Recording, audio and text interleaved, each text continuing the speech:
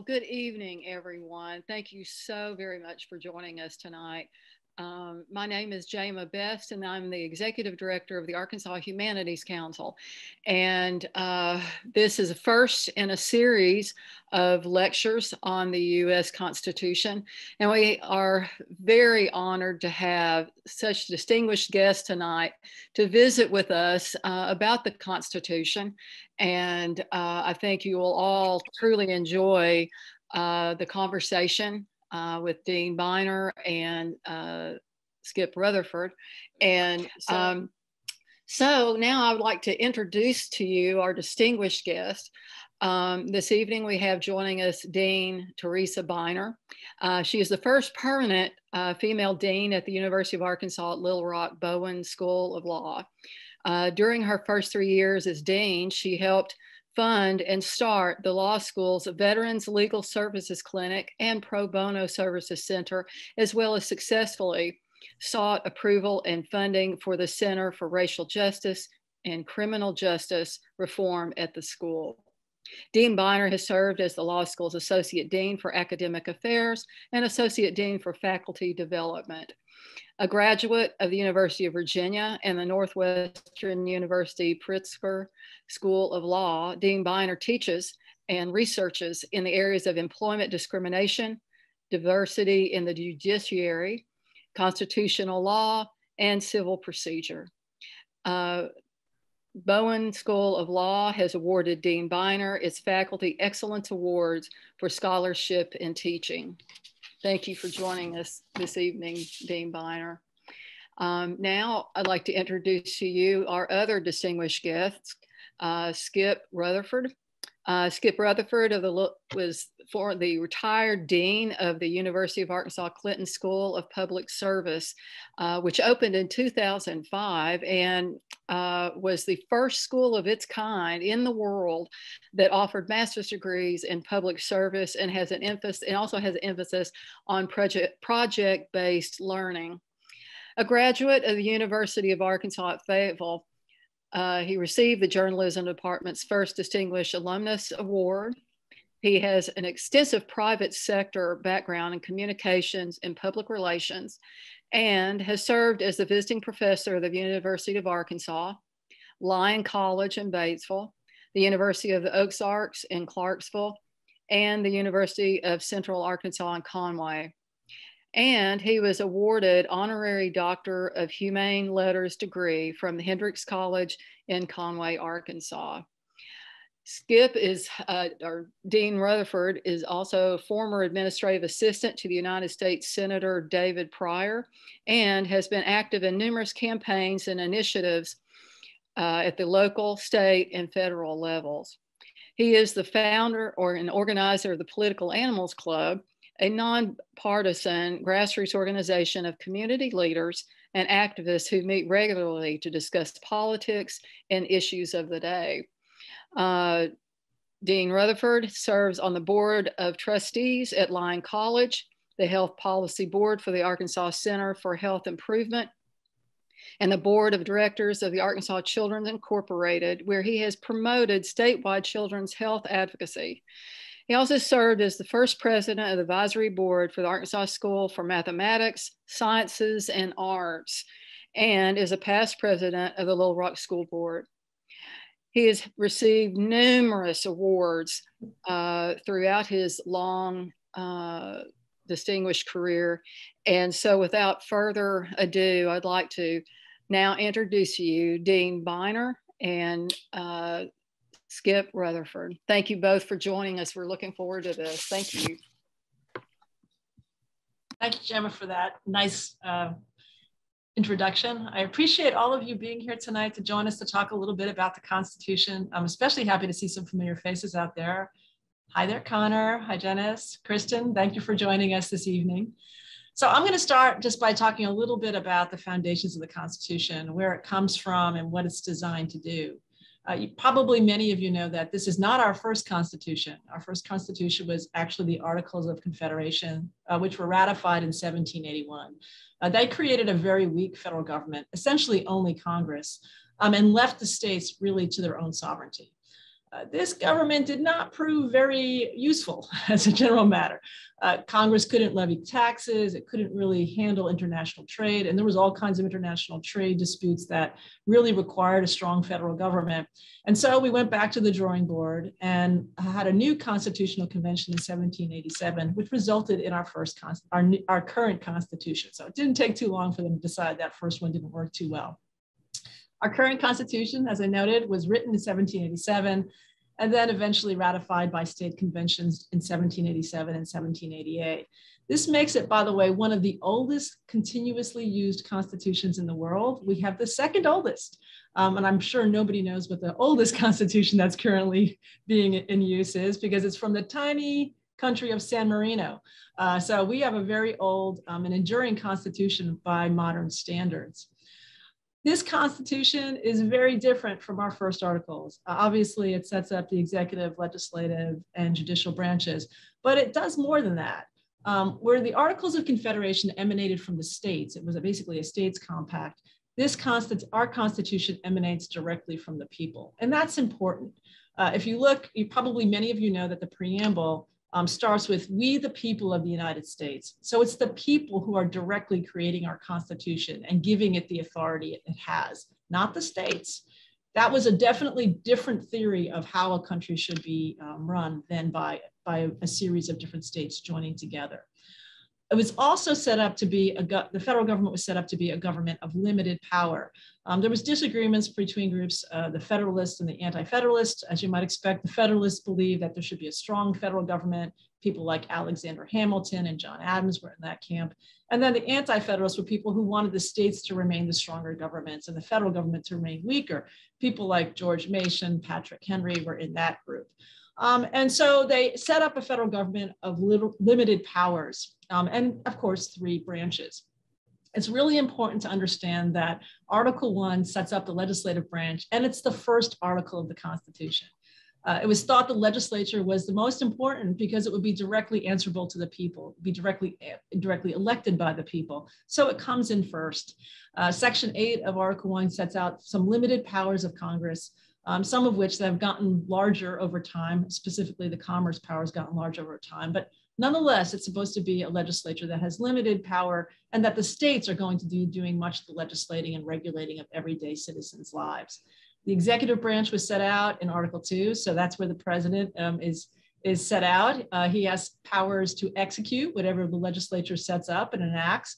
He also has some designated powers as commander-in-chief, negotiating treaties, appointing Supreme Court and other officials, again, with advice and consent of the Senate. And he has the pardon power. So we often see at the very last end of presidencies that they're pardoning people.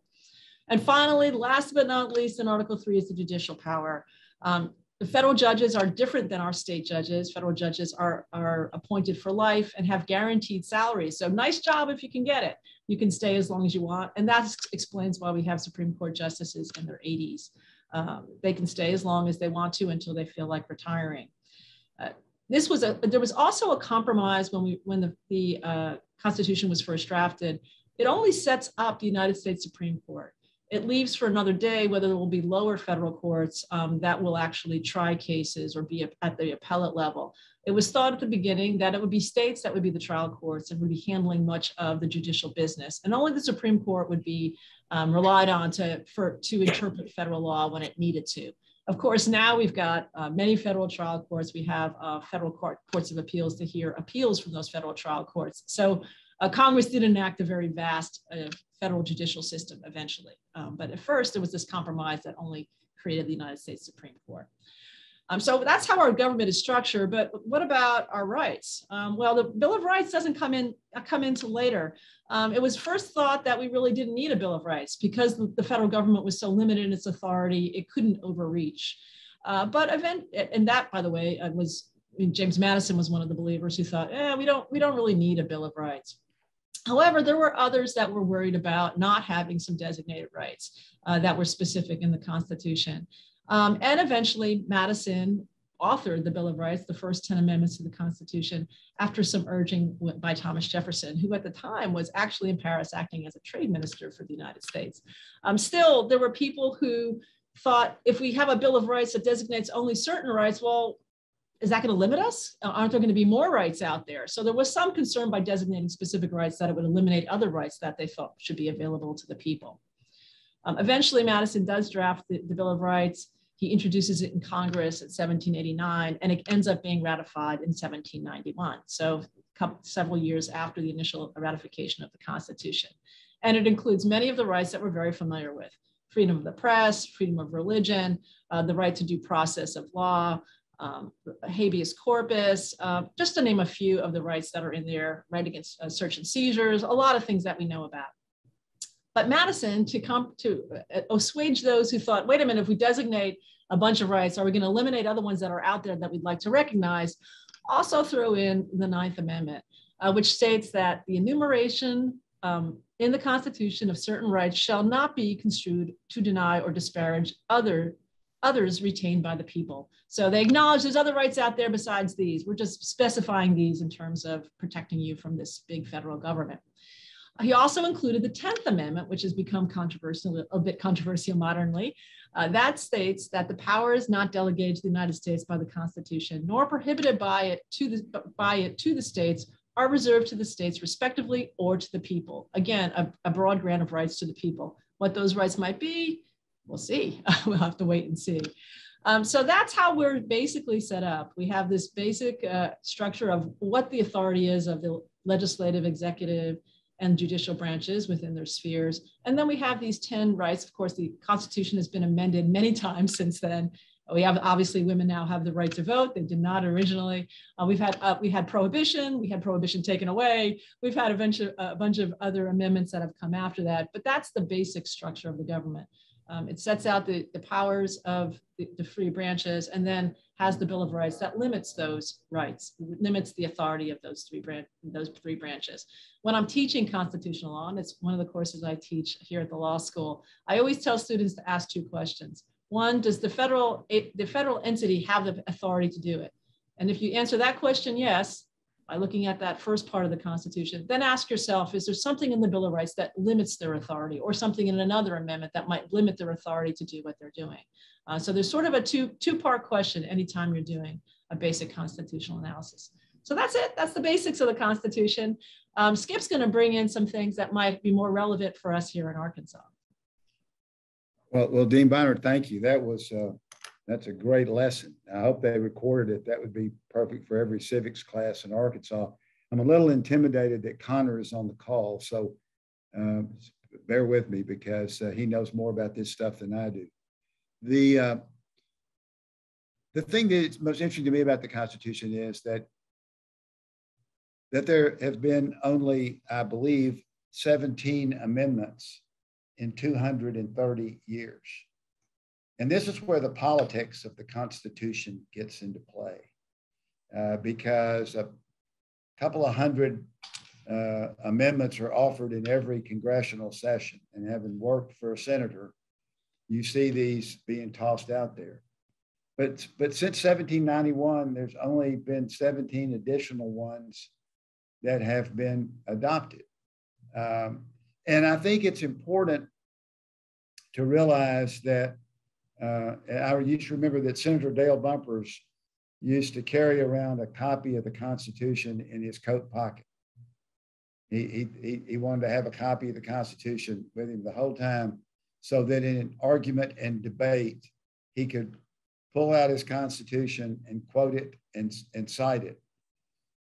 But while we think of the Constitution as a legal document, and it is, I think we also have to view it in the sense that there's a lot of politics that go into the Constitution. And we saw that with prohibition and repeal of prohibition. We saw that with the Equal Rights Amendment, which I'd like for you to sort of get into. When I think of the Constitution and I look at it from a practical viewpoint, now admittedly, a little prejudice here, being a former president of the Little Rock School Board.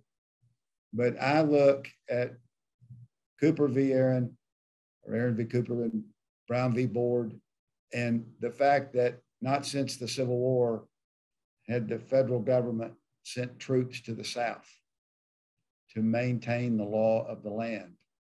And so the way Arkansas reacted pre-Central High Crisis and the way Arkansas has reacted post-Central High Crisis in terms of constitutional issues is, to me, of enormous interest.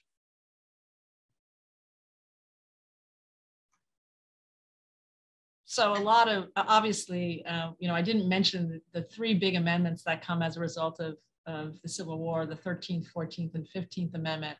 But when you think back to the original Constitution, the Federalist versus Anti-Federalist, where we're really keeping the states having a lot of authority, that all shifts, obviously, post-Civil War, where we suddenly don't trust the states to do right, quite frankly, and we need the 13th, 14th, and 15th Amendments to give actually Congress in some authority to make sure that the rights of newly freed slaves are actually maintained. So we have this shift after the Civil War, obviously, where we are less likely, we actually create rights vis-a-vis the states for the people, guaranteed the right to equal protection for people vis-a-vis the states, the right to due process vis-a-vis the states, and explicitly give Congress the authority to step in where they think that the states are running roughshod over people's rights. So we see a distinct shift post-Civil War, and that holds us together. That's part of what keeps us, obviously it took a war, a very terrible, a war to get us to that point, but those amendments end up keeping the Union together and keeping us going as a single constitution. So here in Arkansas, of course, we've had some really interesting cases. Cooper versus Aaron, of course, is the Little Rock Central High case. And Skip's right, created a real potential for a constitutional crisis when you have public officials who would not abide by a court ruling. And is probably one of that case, which went to the United States Supreme Court, is probably the most modern statement by the Supreme Court of its authority. It was a case where, in no uncertain terms, the Supreme Court asserted that public officials do not have the right to overlook a court order, that they have to abide by the rule of law and they have to obey what a court says. And of course, they needed troops in order to, at the end of the day, to enforce the order. And those of you who know that history know that it took some doing by Thurgood Marshall with talking to the president at the time to actually get him to go ahead and bring troops in to make sure that those students could attend school pursuant to that court order. The authority of the court to issue pronouncements and final interpretations of what the Constitution means, dates way back to Marbury versus Madison. Connor will know that case. It's one of the first cases you read in constitutional law, where John Marshall, who was the Chief Justice at the time, said, no, we get the final say about what the Constitution says. And you all have to listen to us when we say so. That's part of the beauty of the federal judiciary not being an elected branch. They are, as you know, as I pointed out, they are appointed by the president with the vice and consent of the Senate. And the theory is that they are above the political fray and can go ahead and make determinations that politicians could not make because they'd be worried about being reelected.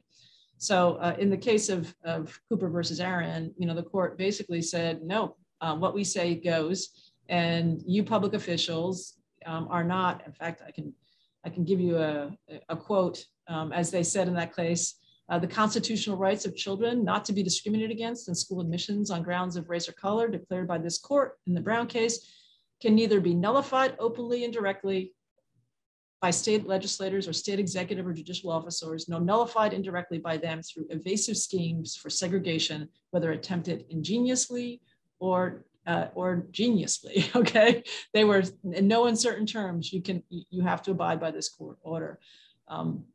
One of the things that's interesting about that case is it was a unanimous decision by the court, a per curiam decision, which means there was no explicit author. The court spoke as a unified voice when it issued that decision, and again, in no uncertain terms.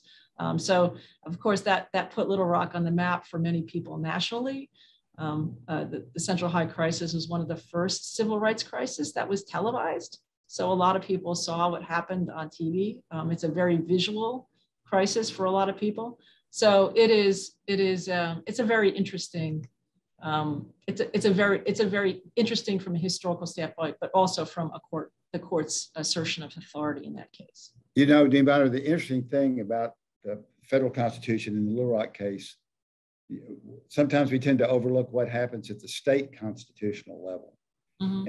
And in 1956, Arkansas voters by a margin of 56% to 44% passed Amendment 44, which basically says use everything you can within the realm of the law to thwart Brown v. Bowen. Mm-hmm. And it was an overwhelming election. That law remained on the books until 1990. That law remained, that Amendment 44 was a part of the Arkansas Constitution until 1990. And there was a repeal vote in 1990. And here's the vote total for repeal. This is 1990, some 34 years later. For repeal, 273,527. Against repeal, 263,261. Wow. We repealed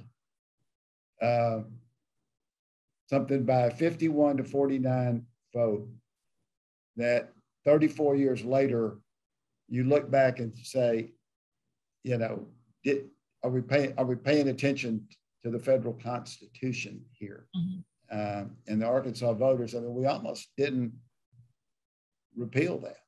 Mm-hmm. And the 24th Amendment, which repealed the poll tax, Arkansas was one of the states that didn't ratify that amendment. Oh. Arkansas didn't ratify. Arkansas did replace the poll tax with a voter registration system, but it never, ever voted to repeal the poll tax. So when you do the history of the 24th Amendment, mm-hmm. you'll see Arkansas as one of the states that did not sign on. Mm-hmm. So we have some resistance at the state level. Of course, the Constitution is supreme. There's a supremacy clause in it, and where it applies, it is the supreme law of the land. So any state efforts to thwart what is dictated by the Constitution is not going to work in the long run. Obviously, if it was brought to a court, it would not be upheld. But it's interesting that those sort of moments or those laws still sit on the books these many years later. Let me ask you a question because we're headed into a constitutional test of this issue right now, mm-hmm. and that is the issue of, does OSHA have the right to mandate vaccines and or testing for companies of 100 or more? I think that's mm-hmm. Yeah, so this is the current case.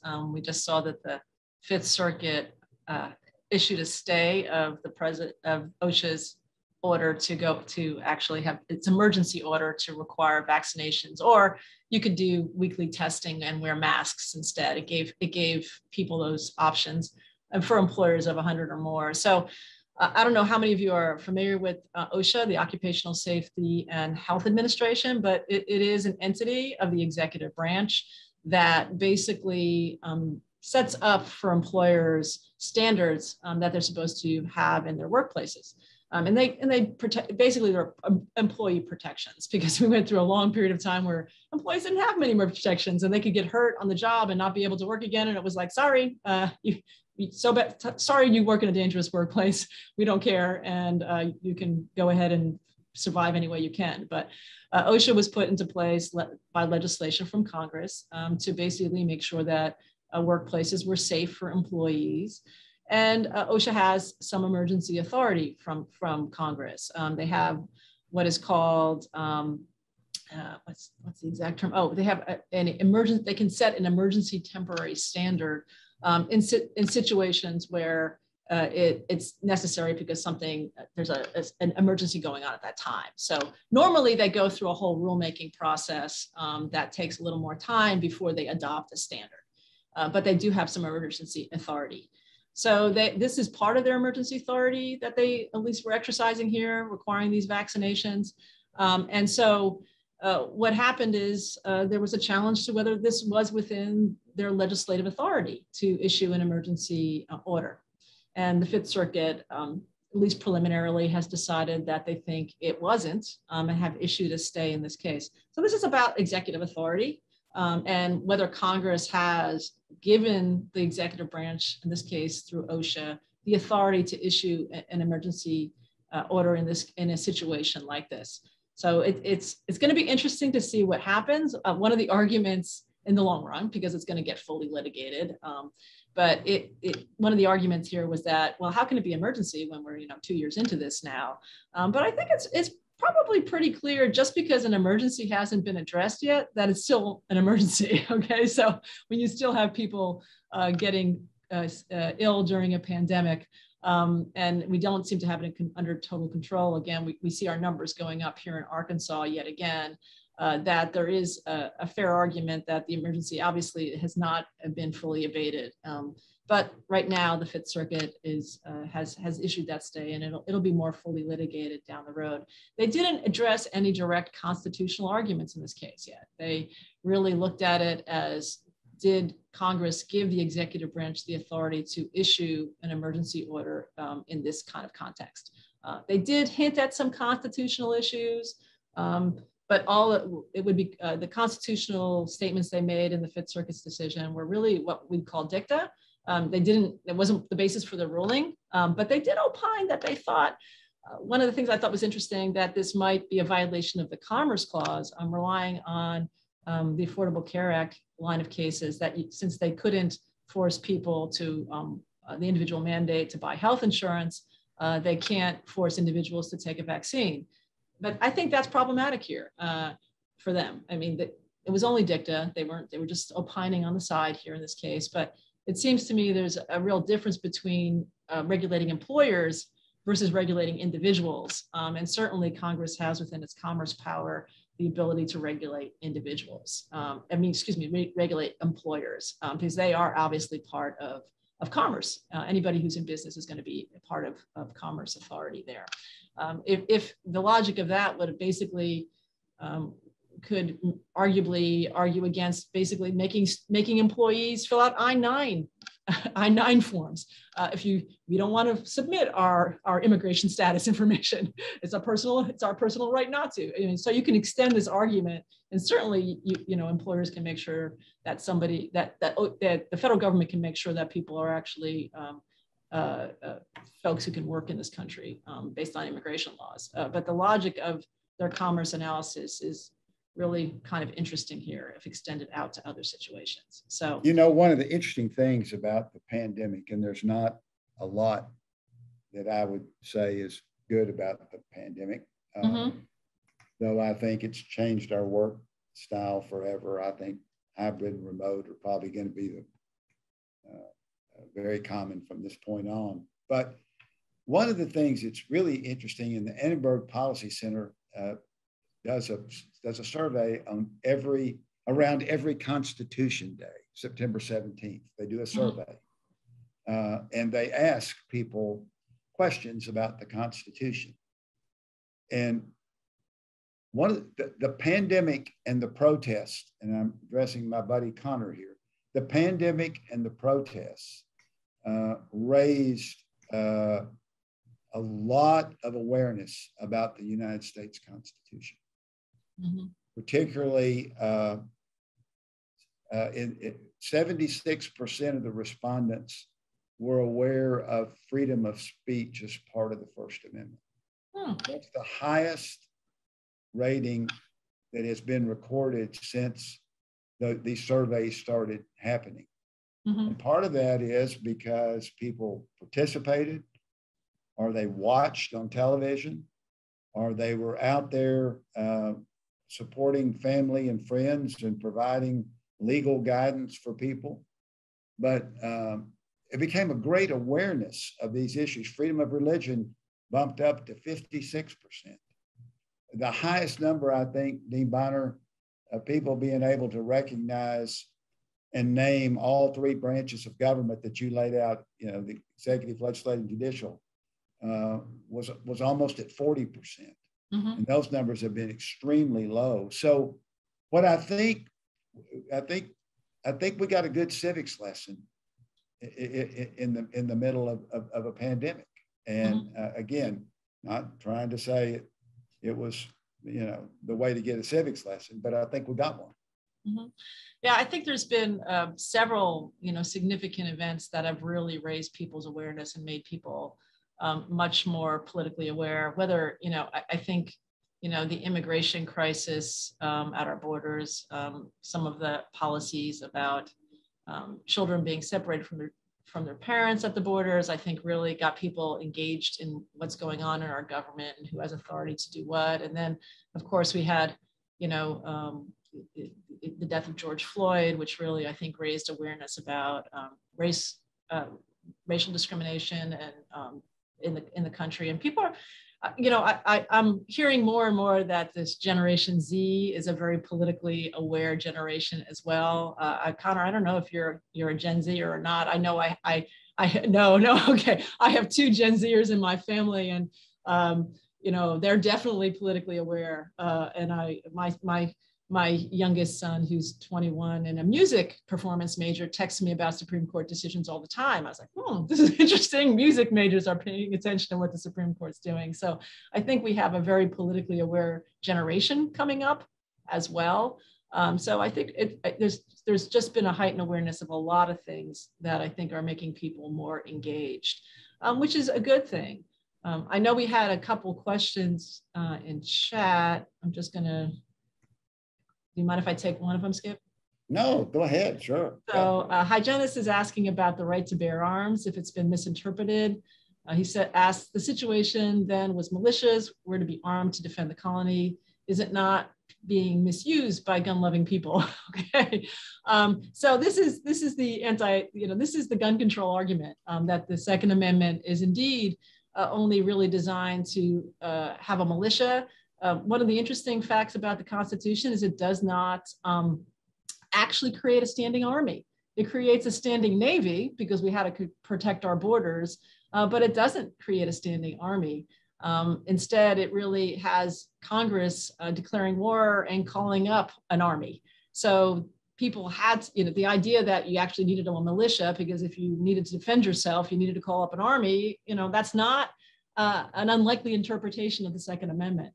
So many people who are in favor of gun control make the argument that it doesn't extend to AK-47s. You can't, even from an originalist perspective, we're talking about muskets. They couldn't have anticipated the kinds of guns and weaponry that are here today, and it really wasn't designed for the purposes of bearing those types of arms. So that is a common argument that is made.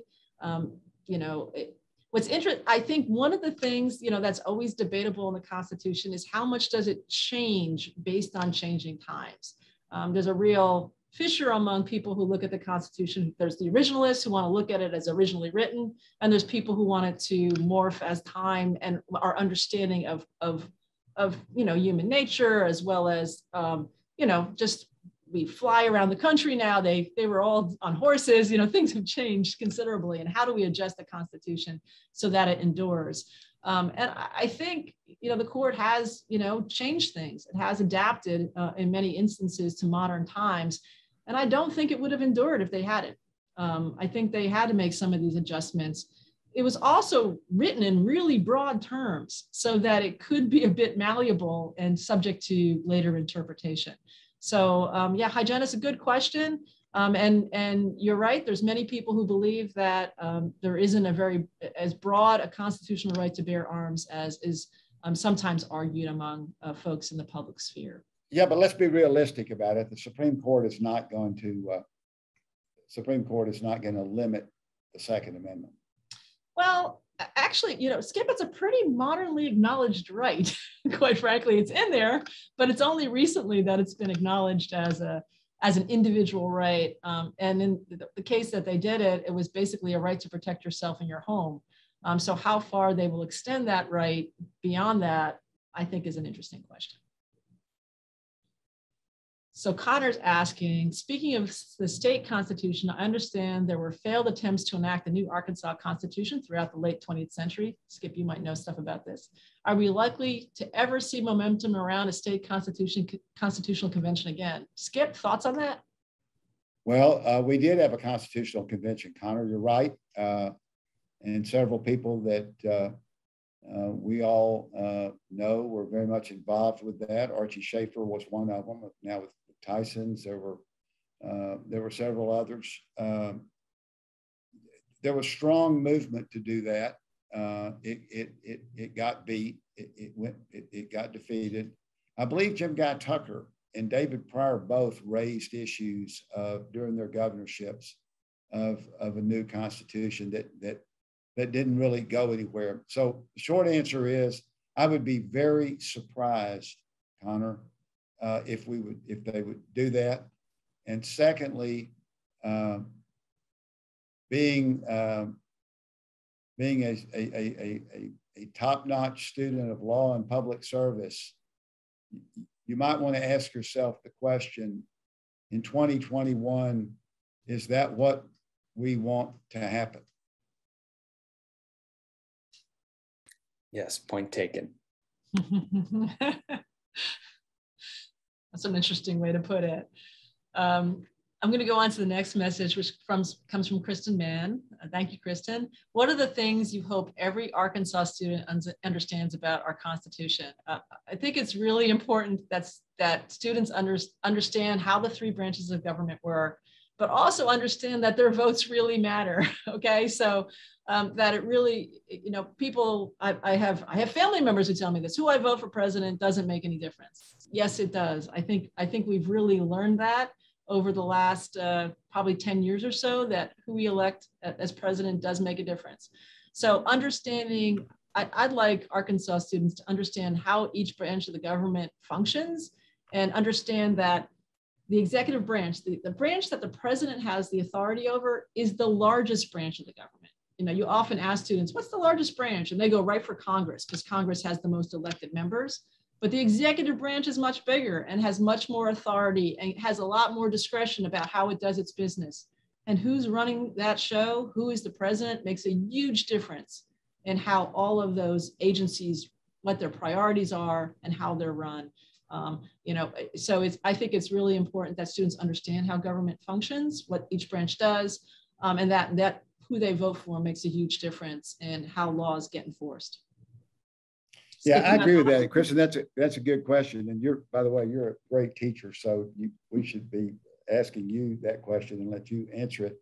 But I think that that people need to have a better understanding of at least the high points of the Constitution. I mean, very few people are going to be able to memorize in detail the 4,000 words of the Constitution and the 27 amendments that are in there. But I do think people need to know about, as Dean Beiner said, the 13th, 14th, and 15th Amendments after the Civil War. I think people need to know about giving women the right to vote. And there was a great effort made to highlight that recognition. I think people need to know about, and I remember it well when the 26th Amendment passed in 1971, giving 18-year-olds the right to vote.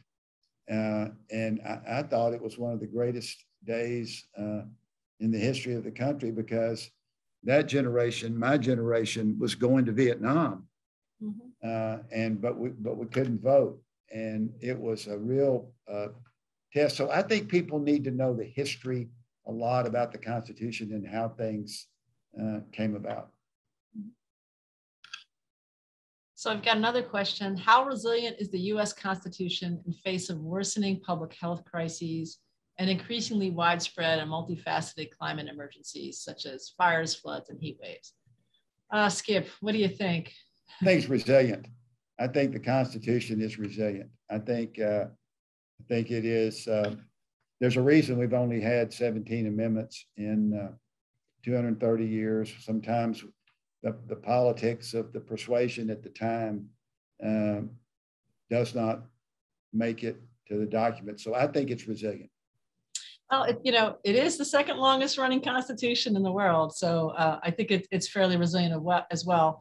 I do think part of that is, that it's written in sufficiently vague terms that it can adjust to changing times. I teach civil procedure, and we talk about the due process clause, and it shifts as modern transportation becomes a factor in how we do business. And it's got to, otherwise, at a certain point, some of it, the interpretations, early interpretations, just wouldn't make sense for a modern society. So I think the vague terms actually help it be somewhat resilient.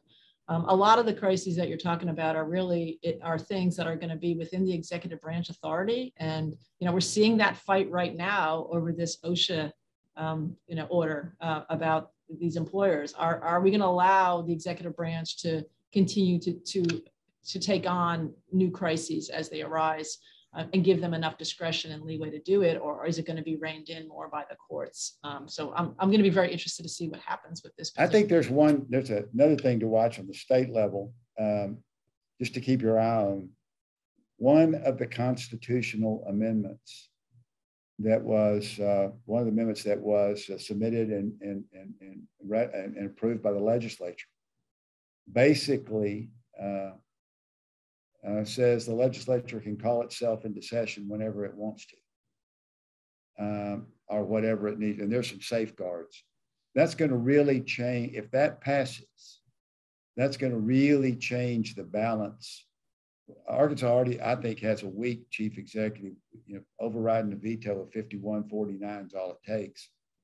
But if the legislature, for example, wants to do something on opposing vaccine mandates or passing a law like the Texas abortion law or whatever the issue may be, they just call themselves into session.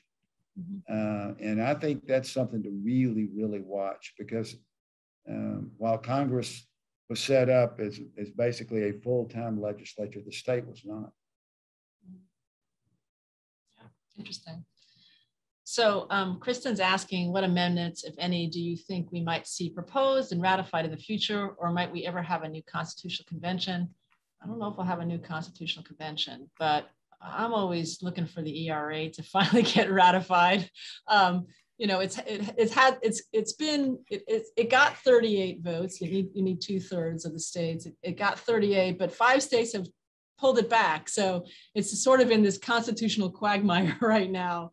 It also was supposed to be ratified in 1982 was the end date of ratifications. And some of those ratifications by states came after that. So its constitutional status doesn't seem to be, it seems to be somewhat in limbo, but I would really like to see the ERA finally get ratified. Skip, you got any thoughts on? Well,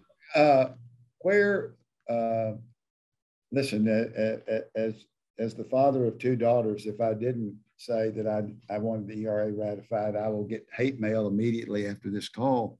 But I think it does have a constitutional problem.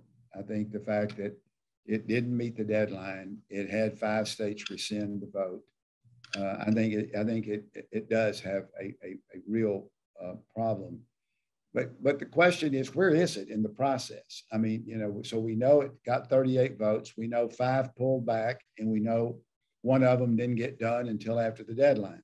So where is it in the process? Is it to the Supreme Court? Is it in a district court or court of appeals? Or is it just out there? I don't know that off the top of my head where it is right now.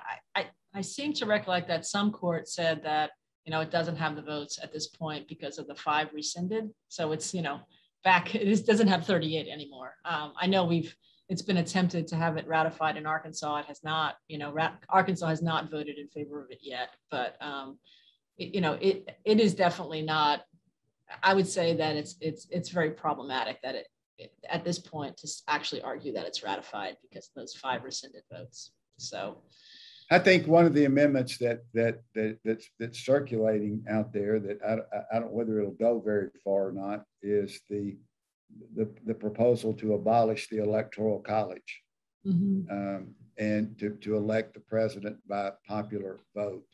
I think that one is in the mill, trying to get enough states to endorse that. Yeah, that one is in there. Yes. I don't. Again, it's hard to know whether it will actually go anywhere. Probably won't. Yeah. So we got a question about, do you think our schools are teaching the U.S. Constitution adequately? Skip, you got a thought on that? Well, I think they're doing better than they have. I think after Constitution Day, I think a lot of the civics classes do that. Colleges and universities are focusing on it more. I think it's better. But again, I'm of the belief, and this may be in a minority opinion, I think we've shortchanged civics and history and all that in our schools for a long time. I think we've pulled it back, and I understand the other side of we need more courses for STEM and all that. I get that argument, but I worry about the fact that many students can't even name their U.S. senators or their governor, or much less the branches of government. The answer is, I think the teachers that are teaching the course are doing a good job. I think the problem is there's not enough emphasis at the national, state, and local level to make these courses a priority. Yeah, we sort of, we teach civics, ninth grade, we have 1 year of civics that's required. And I think it would be nice to see it beyond that. I agree with Skip. I think that the teachers who are teaching civics to our high school students are dedicated teachers, but it intersects all over the place. It intersects with history. It intersects in a lot of areas of life. And I think it's important that students realize where it intersects. Okay, so it can come up all over the place. I agree with you, because if you think about this, many of the voters are casting their first vote when they're a high school senior. I mean, they're still in high school. They're 18 years old, and they're voting. And so I think we need to do a better job there. Yeah, I think it's really important that students understand how the political system works, and believe in the structure, understand that the structure of government is designed for a purpose, that's check powers. We didn't talk about checks and balances, but it is set up for checks and balances so that no branch has too much authority and that it's checked by other branches. And that means that sometimes things don't get done as quickly or as well as we'd like, or there's a lot of compromise that has to occur for legislation to get passed. And that's just the design of the thing. Nobody's ever going to get 100% their way. So when you see these, I've been watching the news lately, really with a critical eye about how they're characterizing things. We just passed a big infrastructure act, and you might think in some ways that the president it was bad for the president, and yet if understand how government works, there's got to be compromises, and people are going to have to give, and you're not going to get everything you want in most legislative acts, right? So, Dean Beiner, one of the more interesting, maybe possibly, certainly at the top, if not the top, speaker that we had during my tenure as dean was Ruth Bader Ginsburg. And though I must say that in fairness, we had Brett Kavanaugh and others as well, but Ruth Bader Ginsburg was just, almost iconic. But the question is that the average tenure of a Supreme Court justice is 16 years. And you pointed out things stay on for life, and she did. And she supposedly had told somebody she was waiting to give Hillary Clinton that appointment, since Bill Clinton had put her on the Supreme Court, that she was staying long enough to give Hillary Clinton the appointment. Well, the political process didn't work out that way. Hillary Clinton did not win, and Donald Trump got that appointment. So if the average tenure is 16 years, Justice Stephen Breyer has served 27 years. He is the 23rd longest serving Supreme Court justice. In your opinion, should he retire? So, Skip, this is a very politically oriented question for me. So, because it makes a difference on who gets, obviously makes a difference in who gets to appoint his replacement. Breyer, of course, was appointed by a Democratic president. I would say if he wants somebody who is similarly ideological to himself, he ought to step down now and allow President Biden to appoint his successor. And again, that sort of makes the politics. I'm getting to the politics of the court. It's politics. Mm-hmm. Because that's how Neil Gorsuch, when Kennedy stepped down, he let Trump have that appointment. I'm not saying he should or he shouldn't, I don't know, but it becomes very political in terms of nominations and confirmations. Mm-hmm. Yeah. Oh, yeah. The court, the appointment process has been quite politicized. I mean, some folks say it goes back to, Bork not being confirmed as a Supreme Court justice way back when President Reagan was in office. I think it's just, I don't know if that's the beginning of it. It certainly has gotten very politicized in recent years because it does seem to tip the balance of power with the court having final say on constitutional issues. It's a major, balance of power shift. And there's been a real effort by, folks with particular political persuasions to, manage court appointments to get their political outcomes from the court. So, well, Justice Breyer spoke here too. We had him speak, and he's excellent. I mean, he's a very, certainly capable, qualified jurist. There's no doubt about that. Mm-hmm. But again, I think you have to look at where you are. And by the way, speaking of Supreme Court history, he was the one that edged out Richard Arnold for that appointment. Interesting. Judge Richard Arnold was down to Breyer and Arnold for that appointment by President Clinton. Mm-hmm. So we have a question in chat asking if we can explain how the Constitution is interpreted differently by different ideologies. What does originalism mean? If you believe in originalism, so we go on for that. So originalism, so there's different philosophies, jurisprudential philosophies of how you look at the Constitution. Originalism is you look at the original intent of the drafted Constitution.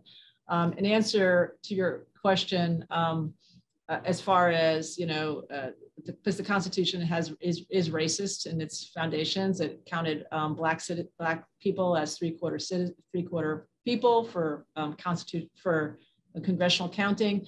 Of course, that's all been changed by the 13th, 14th, and 15th Amendments. Okay, so of course we now acknowledge people of color. So that took an amendment to change that original thought. Okay, but originalism looks to the original intent and as well as to the original intents of amendments to the Constitution. So that's one way to look at it. And you look at the surrounding documentation and the thoughts behind it. There's also textualism. So just looking at the text and just what does the text mean? And let's interpret based on plain text. And then, of course, there's folks who are more living constitutionalists that we have to adjust constitutional interpretation based on changing times. And I'll tell you the truth, in my experience reading Supreme Court cases, justices sort of adjust their thinking depending on which one of these things is working for them. It's not unusual. We normally associate living constitutionalism with sort of progressive judges, but you'll see, occasional progressive judge using originalism where it suits their purposes. So these are just forms of argumentation about how to interpret the Constitution, and judges use them when they suit their purposes, in my estimation. Anyway, so that I don't know, Skip, if you have any thoughts on that. I think that's right. I think you're right on that, and I think it's hard to pigeonhole a liberal and a conservative because I think they both go that way. I mean, at times, depending on their opinion at that time. So we have another question. Does the majority of Americans believe in the Constitution depend on who is commander-in-chief, or I'm not sure what you mean. Hygienist, what do you mean by this? Is he still on? What I mean is the Americans talk about the Constitution as being everything. And then when somebody is in office, the commander-in-chief can talk about the Constitution every time they say something. And then the people, the American populace, don't seem to really believe in that Constitution because of the person who is sitting at that chair at that time. But somebody else is sitting there, maybe saying things that the ordinary person knows is not right, is not true. I can just use the Constitution, twist it in the way it is going to favor the ideas or what I want to communicate. And then people immediately start almost, let me use the word, drinking it as if they are just drinking coffee. Instead of saying, no, wait a minute. This is not the way the Constitution is should be used or interpreted. And then it seems, and then another commander-in-chief comes and says something. It may be the same thing the other person said, and then there is an explosion. Oh no, this person is not wrapping himself or herself with the flag. And therefore, there is, as a foreigner, it makes me feel, wow, where do I stand? How much do I take this Constitution really like a gospel truth that it is meant to be all along that I have been hearing it? That's, my poor English is not my language, so I could not write it as well as it should have been. Thank you for the clarification, Hygienist. So you're talking about Constitution of convenience. So we like the Constitution when it supports our guy. We don't like it when it doesn't support the other guy. Yeah, I think there's definitely out there in the political sphere, the Constitution for some folks, it's a, like I said, the Constitution of convenience. When it helps us, we're touting the Constitution or one interpretation of it. When it hurts us, oh, suddenly that's not the right constitutional interpretation. And you see this happening. You see, especially in politics, people flip-flopping on how they look at the Constitution based on who is in the executive branch and what actions they're taking, whether they like those actions or not. So I can understand. Janice, I'm sensing a little cynicism in there, and I can understand from the outside looking in that there is. It does seem like people. It's convenient sometimes for them to like the Constitution, and other times to ignore what the Constitution says when it doesn't suit their purposes. Skip, you got thoughts on that? No, I agree with that. I think that's exactly right. That makes it. That is the political side of the constitutional equation. I thought he defined it well. Yep, you have the politics coming in there and people using it where it's convenient for them or ignoring it where it's not helping them. Thank you for the clarification. You were spot on. Well, anyone else have any questions that they would like to pose to our guests? Excellent questions tonight, an excellent presentation, discussion. Any other questions? Okay, well, before we say goodbye, I'd like to turn it over to Ann Clements, who is our education specialist at the Arkansas Humanities Council. And Ann, I'd like for you to share with everyone some of our upcoming events that they may want to tune in for. Well, our next public lecture series will be the week of January 18th, that week. We haven't quite got the date firmed up yet, but I can tell you that it will be a roundtable of judges from around the state consisting of Supreme Court judges, U.S. District Court judges, circuit judges, all moderated by Roby Brock of Talk Business and Politics. It promises to be another interesting presentation and conversation. So As soon as we have that date confirmed, which will be before Thanksgiving, we'll be sending out notices to everyone who attended tonight, so you can register for that event as well. And what you're attending tonight is part of a 3-part series that we're calling We the People. The public lecture series is one part of the series. The other 2 parts of the series are for teachers.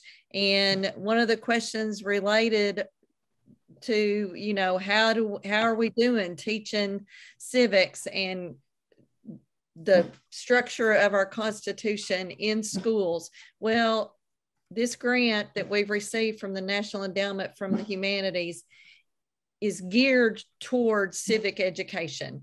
And so the second part of the series is a teacher seminar series, which provides constitutional scholars coming in and talking to teachers and giving them points about how to teach the Constitution in our schools and things they need to do.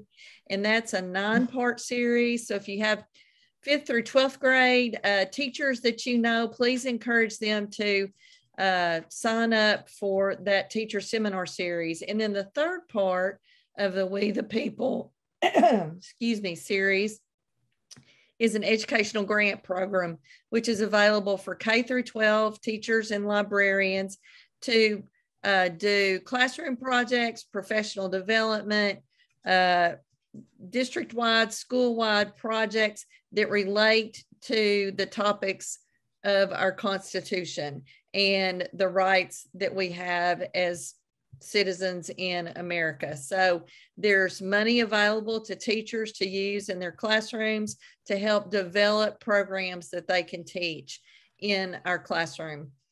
And I just want to give a shout out to Joe Key, our AHC board chair, and several of our board members are in this group.